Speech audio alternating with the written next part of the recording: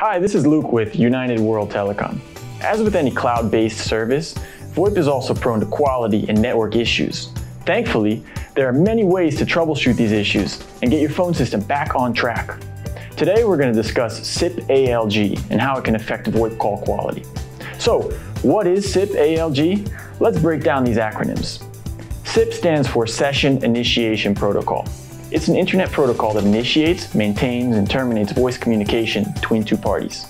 In other words, it powers VoIP systems and enables users to place voice calls over the internet. Now, SIP ALG is a firewall feature found in most networking routers. ALG, or Application Layer Gateway, runs segments of your ISP and your internal network through a process known as Network Address Translation, or NAT. This NAT tool has the ability to change private IP ports and addresses into public ones.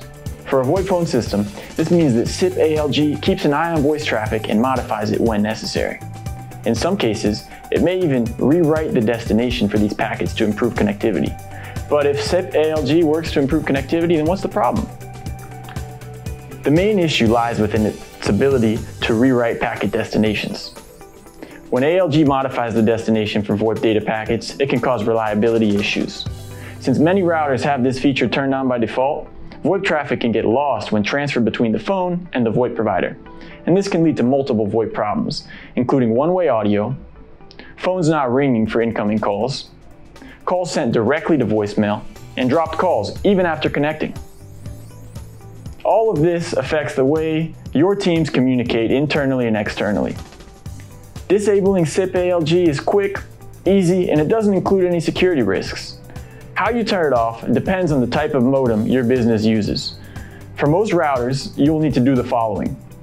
Log in to your router's control panel, navigate to Advanced or Security Settings, locate either SIP ALG or Firewall settings, uncheck the SIP or ALG box, then save and restart your router. If your router settings are not as clear, you can always reach out to your provider and ask for more specific instructions.